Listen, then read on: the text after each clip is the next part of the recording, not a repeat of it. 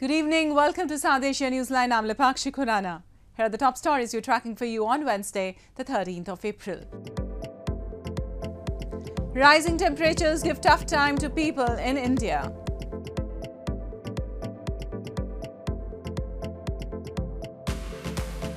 Pakistanis struggle with rising inflation during Ramadan.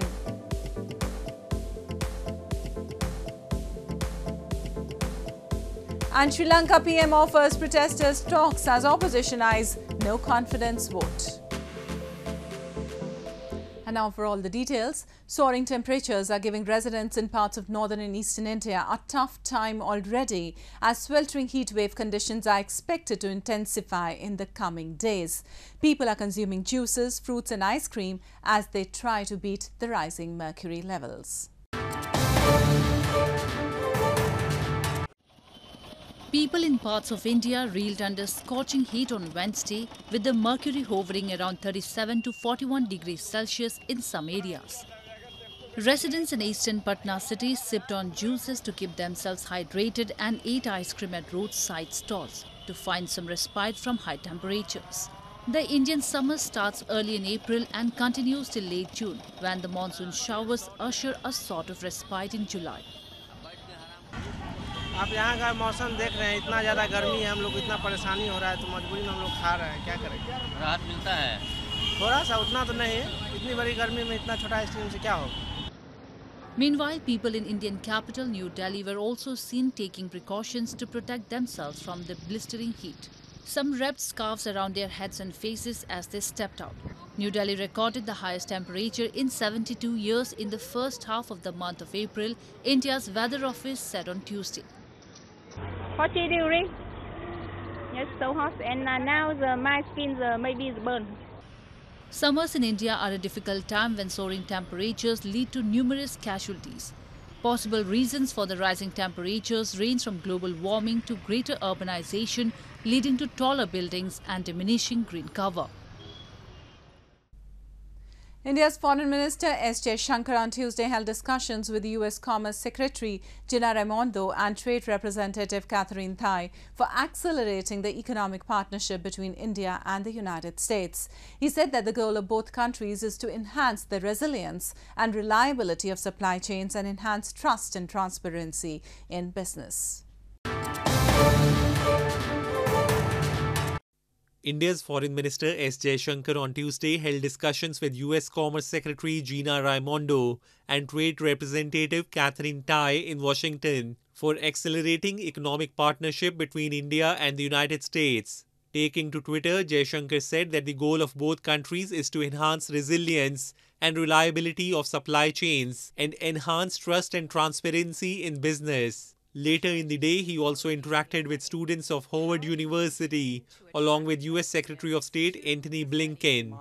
He said that the United States stood out in helping India during the second wave of coronavirus, and added that the India-US relationship is making its weight increasingly felt in world affairs. As we contemplate that future, a big part of that, a big role in that is going to be played by the relationship between our two countries. And that relationship has undergone a real transformation in the last 2 decades.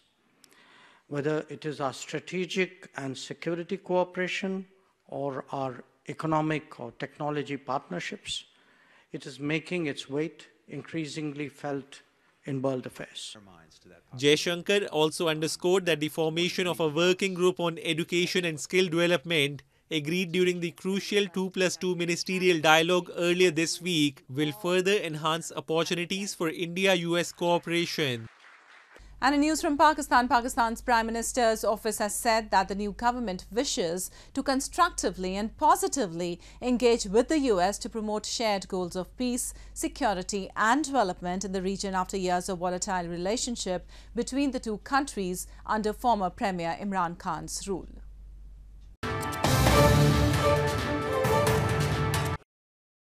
Pakistan Prime Minister Shehbaz Sharif's office has said the new government wishes to constructively and positively engage with the United States to promote shared goals of peace, security and development in the region. The statement added that Pakistan looks forward to deepening its important relationship with the US based on the principles of equality, mutual interest and mutual benefit. The statement from Prime Minister's office came in response to the White House statement on the charge of guards in Pakistan. White House Press Secretary Jen Psaki had earlier said that a democratic Pakistan was critical to US interests. Shehbaz was sworn in as the Prime Minister on Monday, following the successful ouster of Pakistan Tehreek-e-Insaf chairman Imran Khan through a no-confidence motion, making him the first premier to be ousted through the democratic process. Ties between Washington and Islamabad touched a new low after former Prime Minister Imran Khan accused the US of conspiring to dislodge his government, the allegation denied by Washington. Meanwhile, in response to a congratulatory tweet by Indian Prime Minister Narendra Modi on Tuesday, Sharif called for securing peace and focusing on socio-economic development of the people. He, however, emphasized that peaceful settlement of outstanding disputes, including Jammu and Kashmir, is indispensable. Sharif, the younger brother of former three-time Prime Minister Nawaz Sharif, in his inaugural speech on Monday said he wanted good relations with India, but it cannot be achieved without the resolution of the Kashmir issue. Ties between the two arch-rivals deteriorated after New Delhi announced withdrawing the special powers of erstwhile Jammu and Kashmir state and bifurcating it into two union territories in 2019. This move outraged Pakistan, leading to downgrading of diplomatic ties. India has long accused Pakistan of aiding and infiltrating terrorists from across the border to foment violence in the region. Pakistan, however, denies the charges.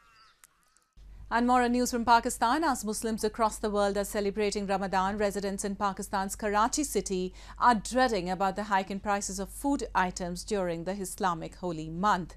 Ramadan may be a month of fasting, but for many Muslims, it also involves a gastronomical feast. As Muslims across the world are undergoing rigorous fasting during the holy month of Ramadan, locals in Pakistan's Karachi city are dreading about spiraling food prices, which have made life difficult for the poor and middle class alike. Ramadan may be a month of fasting, but for many Muslims, it also involves a gastronomical feast. They said the prices should be anyway less in the Muslim majority country and demanded the government should provide relief to people who are already facing difficulties due to the ongoing economic crisis. Ramzan की खरीदारी के वाले से निकला हूँ तो हर चीज़ के rate जो है ना वो डबल है। तो मैं सोच के आया था कि मैं अपनी मंथली जो है ना परचेजिंग करके लेके जाऊँगा, लेकिन रेट इतने ज़्यादा है कि मैं अब वो इतनी खरीदारी नहीं कर सकता। सर बहुत महंगाई है, पत्ते लेने आए तो वो भी बहुत महंगा, चना की दाल लेने आए वो भी महंगा, बेसन बहुत महंगा, यानी गरीब आदमी के तो औकात से बाहर है।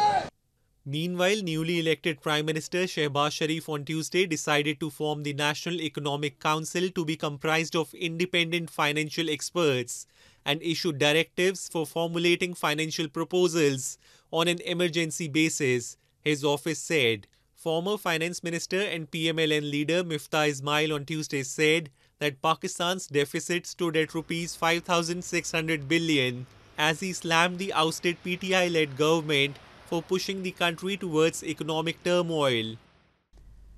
And a gang rape survivor from Pakistan-administered Kashmir has made an emotional appeal to Indian Prime Minister Narendra Modi for shelter and protection. In a video message, she said she has been running from pillar to post to seek punishment for those involved in the heinous crime in 2015. But to her dismay, she has only got a humiliating response. She added her family faces a threat to their life.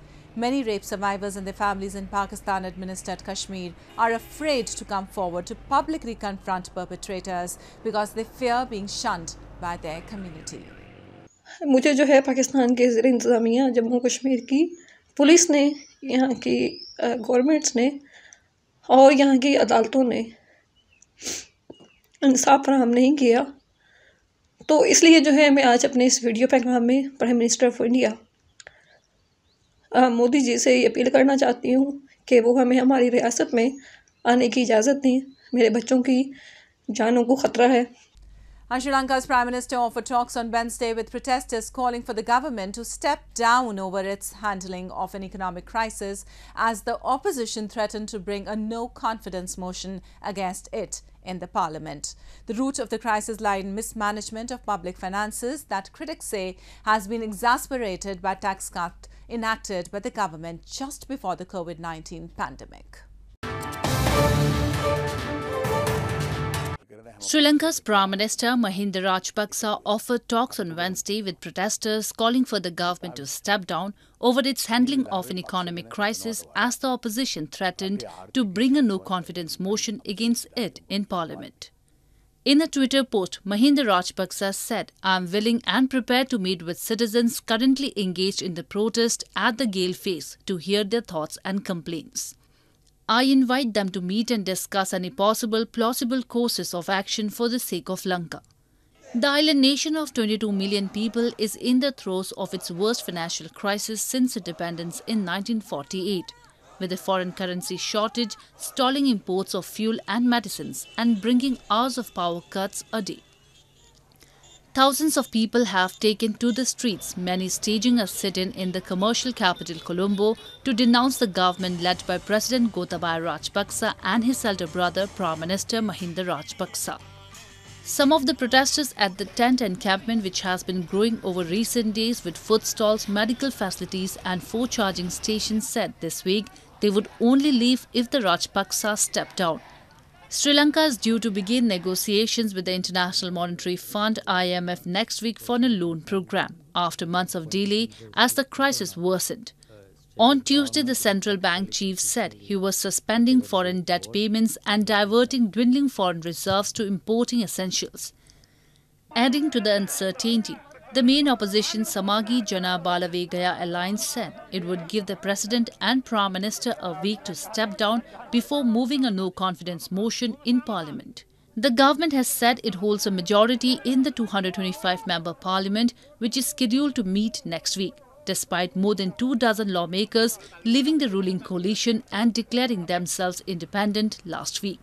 The roots of the crisis lies in mismanagement of public finances that critics say has been exacerbated by tax cuts enacted by the government just before the COVID-19 pandemic.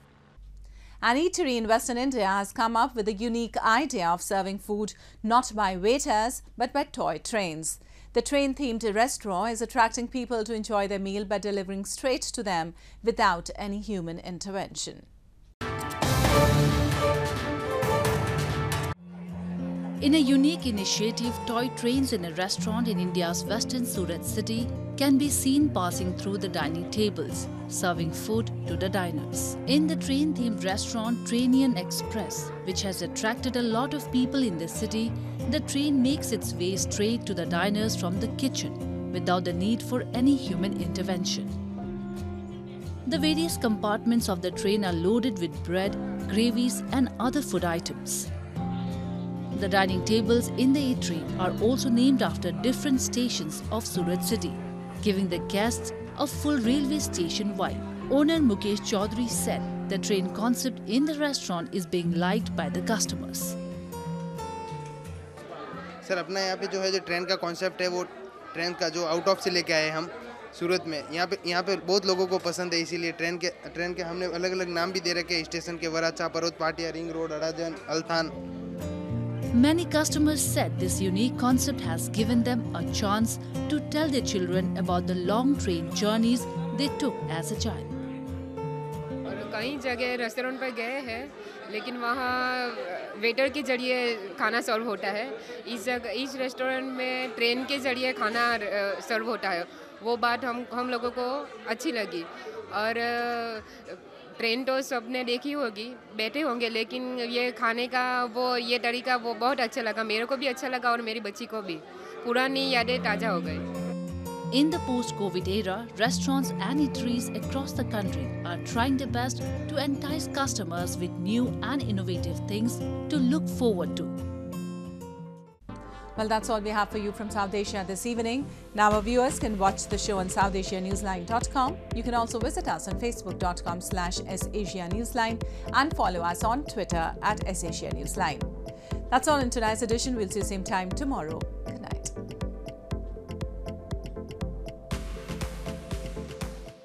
Subscribe Tag TV YouTube channel and press the notification button.